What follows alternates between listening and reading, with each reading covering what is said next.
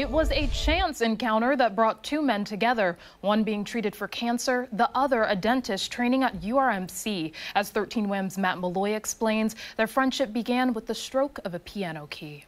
I'm Dr. Luis Mendez. I'm going to be with you today. Most days, Dr. Luis Mendez is here, helping patients as a dentist. As a dentist, a provider, I see a lot of people in need, they need dental care. Mendez, who came with his family from Mexico to train at URMC, says he is fortunate to be able to help others. But one man he truly ended up helping was not one of his patients. They said, you need radiation. And I came here to the Wilmot Cancer Center. Harley Bowman had just met with his doctor on the next steps in his cancer treatment. The meeting went long, and his wife, who was also undergoing treatment for cancer, had to leave early. So sitting here in this huge lobby, and I had a lot of things on my mind. It was a very emotional and trying time. In that moment, something caught his ear.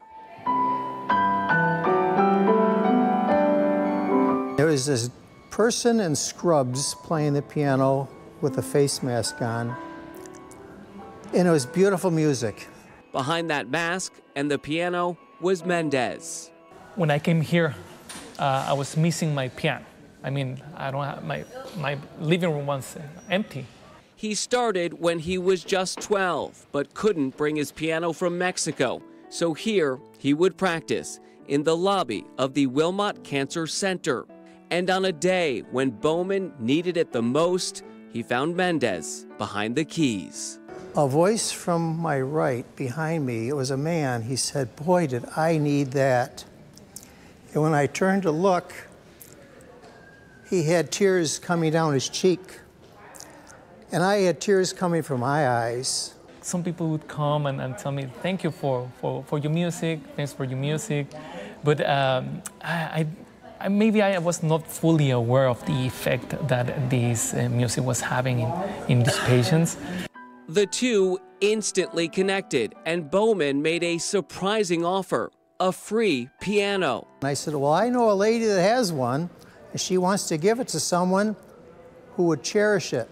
Bowman's friend Lucille had been looking for a good home for her family's piano. It was like a combination of feelings, like an answer to my prayers, but also like exciting because now I was going to be able to play at home.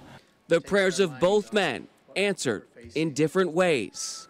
He sent me pictures of his little girl playing the piano and learning.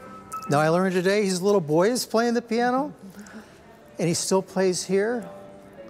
And he's still a blessing to people with cancer like me. And from their chance encounter, a new friendship and perspective in the face of life's challenges. And I've learned that it's important to somehow, in some way, show your gratefulness. Matt Malloy, 13 WAM News. And while he now has a piano at home, Dr. Mendez says he still plays the piano at Wilmot Cancer Center too, knowing the patients enjoy it.